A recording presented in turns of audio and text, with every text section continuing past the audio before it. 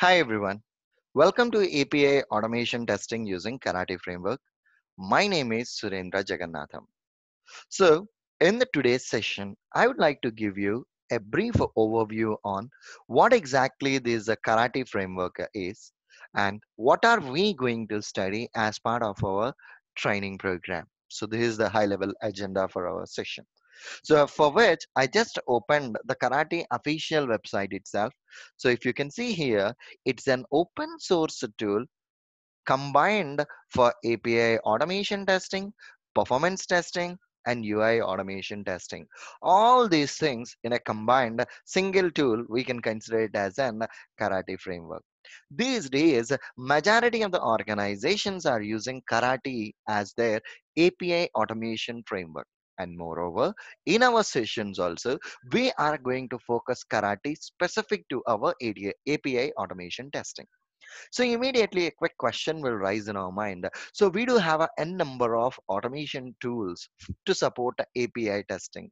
Why specific Karate? Why not any other things? See, the simple thing out over here is if you are using a BDD framework as part of your project, then Karate framework is the best suitable for your project. The reason is almost your web automation is on a BDD framework itself. If you want to build API automation testing using any similar BDD framework, then Karate is the best tool for you.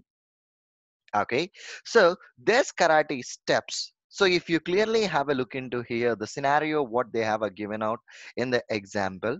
So you have a given when, then, and. So if you clearly observe whatever the regular Cucumber syntaxes are there, we are going to use the same syntaxes itself.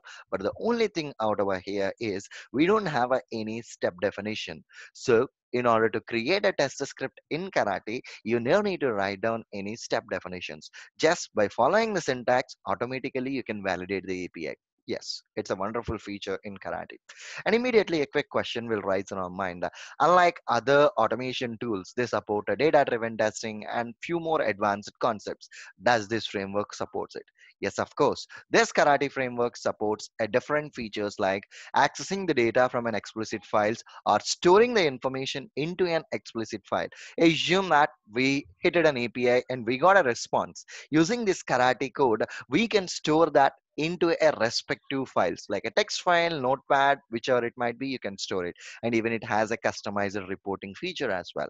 So moving further within this training program, we are going to study how to handle the various APIs like a get, post, put, delete, all these APIs and different combinations of scenarios, how to add assertions to your test script, how to store your result in a text file, all those kinds of stuff we are going to study within this training program.